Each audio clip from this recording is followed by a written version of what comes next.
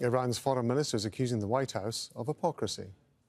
Today the region is a powder keg. The US security establishment is directing the war in occupied Palestine. The Zionist regime is suffering internal collapse. I talked to Russian Foreign Minister Lavrov, and we are consulting with China as well, that a resolution against the interests of Palestinians will not be adopted at the UN Security Council. Palestinian resistance groups say they're ready for a long military conflict. They said Israel targets civilians, including women and children. The US has sent messages to Lebanon's Hezbollah asking not to open a new front in the conflict. We've received messages asking us to practice restraint and also asked us to invite others to show restraint, but the US over the past 2 weeks has been sending military equipment to Israel. So how can they say they don't want the expansion of war? Now I'm saying to Biden, stop your hypocrisy. Dorsa Jabari's got more from the Iranian capital. Iranian Foreign Minister Hossein Amir-Abdollahian made it very clear that he's been making all kinds of efforts on the diplomatic front to try and de-escalate the situation, but also bring some kind of resolution to the humanitarian crisis that is unfolding in Gaza.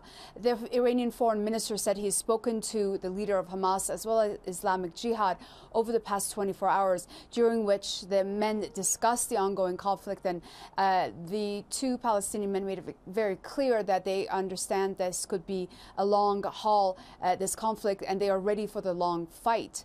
The Iranian Foreign Minister also, for the first time, said that Iran has been receiving messages through a third party from the United States urging the Iranians to show restraint, as well as to exert their influence on the various groups in the region for them not to escalate the situation. But the Foreign Minister made it very clear that these groups are independent of Iran and they act of their own volition.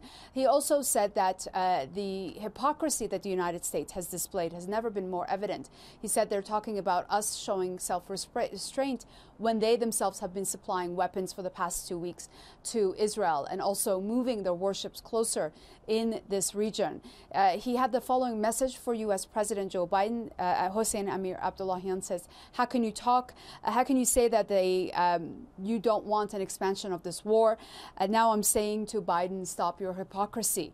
Those words from the foreign minister. He also said that he's been meeting with the Russian foreign minister here in Tehran, Sergei Lavrov, during which the meetings he talked about China as well as Russia using their veto power at the Security Council to prevent the United States from passing through any kind of a Security Council resolution on the ongoing war in Gaza.